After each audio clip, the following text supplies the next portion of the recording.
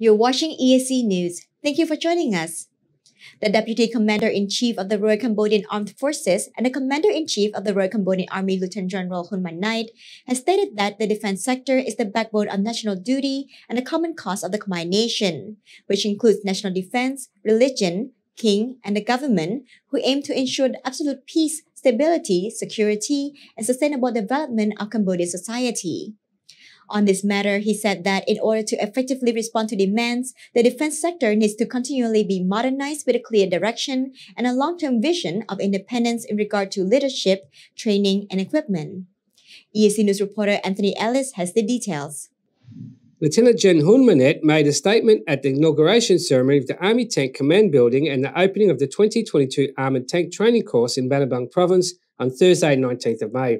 He further expressed his congratulations for the new construction of the new Army headquarters, which was a gift from the Prime Minister Hun Sen, and said that this building can also be considered a new historic achievement in Cambodia, which shows the progressive transformation of Army Tank Command. He added that this continuous growth reflects the attention and the consideration of the Prime Minister to the well-being of soldiers and their families in all units of the Royal Cambodian Armed Forces. Moreover, he said that the Prime Minister provides all levels of support in terms of spirit, budget and resource to facilitate daily work, training, equipment and various facilities, improving the well-being of the Army and Army's families through the construction of camps, shelters, the provision of food and more. Lieutenant General Hun Manet underlined that this because the Prime Minister of Hun Sen himself was a soldier who went through most difficulties in the fire of war. He continues in his speech that the inauguration also shows the strong solidarity between the Armoured Tank Command, the General Department of Taxation and Vatinak Group in achieving tasks that are in line with the Prime Minister's vision of the long-term commitment to establishing close brotherhood between the front and rear battles. This, he said,